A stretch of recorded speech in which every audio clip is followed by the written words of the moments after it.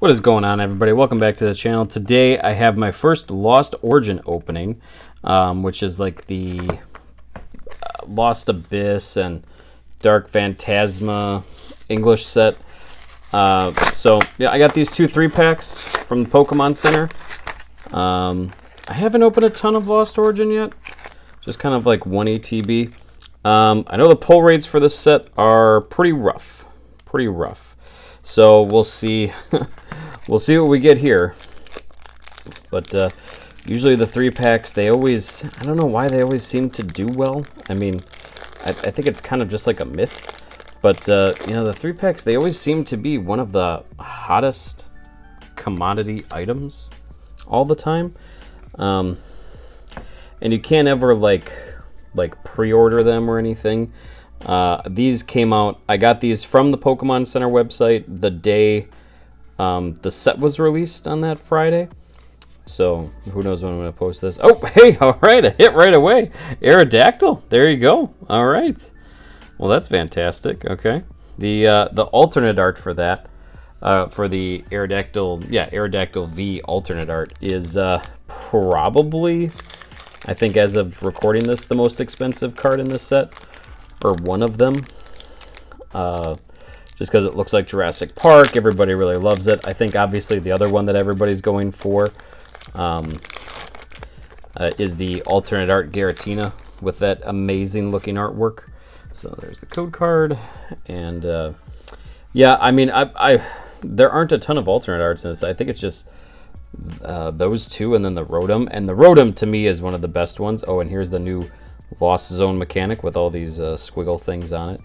The new old Lost Zone mechanic. It was something that used to be a thing back in the day, and now they brought it back. Got an alternate art Gengar and a Lost Zone Macargo, or alternate art reverse Gengar.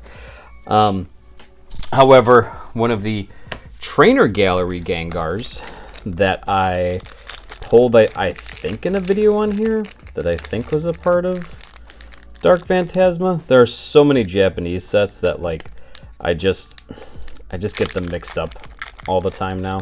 It's the one with Zoroark on the box, the one with Rotom on the box. You know, it's just they all kind of mold together after a while. It's a lot.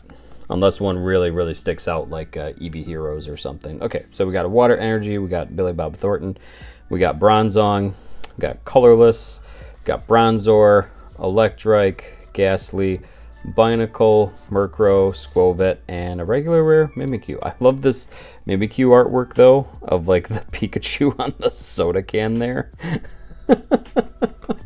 Oh, that's good stuff. Okay. So, there you go. That's one whole 3-pack already. Now into the next one. Oh, I'm not sure. Hang on. I will show the code for that last 3-pack as well. There's the silly coin. Love the Weavile. Weavile always good. Can't really tell. It just kind of looks like he's in a gym or something. I do always love it when they have like things in the background that are like recognizable from the game. And here's the Sirfetch'd coin. Okay. And then here is the other Sirfetch'd coin that you can hear, and then Regigigas. I was hoping Regigigas was going to be like in Snow Point Temple or something. And here is the code for that Regigigas, if you so desire. All right. Well, we got a hit in the last 3-pack, so I'm hoping just like one hit on here. I think some of the cards from this set that I have, I only opened up 1 ETB. I think I'm just kind of saving money for.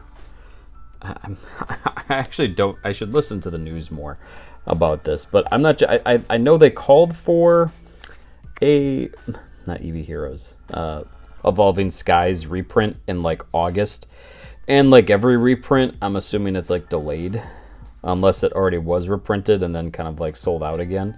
So we got a Volvo, hate this guy in Legends Arceus, and a regular rare Rhyperior. But yeah, I'm trying to kind of put all my bulk together for to just go all in on some like Evolving Skies boxes. I know the price of bulk has really gone down quite a bit too, because you know Pokemon has finally kind of like met the demand of what Pokemon cards were like 2 years ago. So that's why I'm definitely not paying. Oh wow, is that Tomokazu? Of course it is. Why wouldn't it be? Look at that freaky snake in there. It's a Viper, Galarian Stunfix, Box of Disaster, Phalanx, Poliwag, Sam's favorite, Gligar. Sam, shout out to you. Gumi, Mawile, Blipbug, and a Porygon Z. And I would have thought that this would have been like a part of the Lost Zone thing, you know, because like literally Porygon Z is like the colors of the Lost Zone. So, all right, well, we got 1 Ultra Rare out of 6 packs. Well, we still could do some last pack magic here. I'm really praying for some last pack magic, even just a V card, you know. I think the best part about always a new set always is that like you never, like you need every card. So like every card's kind of like a new card. So that's my first Aerodactyl V. But yeah, I was gonna say like some of the cards I've gotten already. I did get a Giratina V-Star already. Oh, more Tomokazu Viper. Okay, Galarian Stunfisk, Murkrow, Shuppet. Oh man, I love that Shuppet card. All right, Wurmple, Tynamo, Seedot, Finneon, and a Hollow Glastier. Wow. Okay, so this is kind of like the first artwork I think that they've had the horses separate, like without Calyrex on there. But okay, still technically a hit. So 2 out of 6 packs, not bad. The hit rates in this set, they're saying kind of bad, you know. So I know that it's going to be kind of tough. So anyway, you know, pulled 1 Ultra Rare. Hope you enjoyed this video, and I will see all of you in the next one. Peace.